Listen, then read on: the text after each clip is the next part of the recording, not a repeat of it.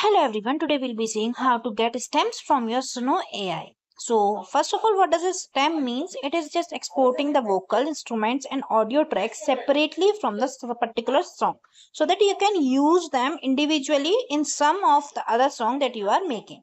So for that, first of all, what you have to do is just go to your library and then click on the three dots present on the right hand side corner of your song, and then you can get an option of create stems in your Suno AI app. And just remember that this is available only in pro or your premium account subscriptions.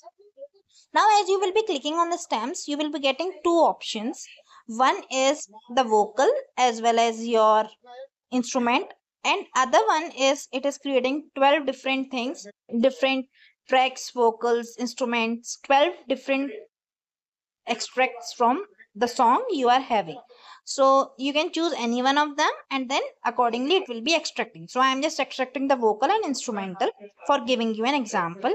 So what will happen, it will be making the song in two different format. One is only having the lyrics in it, vocal format in it, and one is having only instrument that has been used in that song. So after clicking over it, you will be seeing that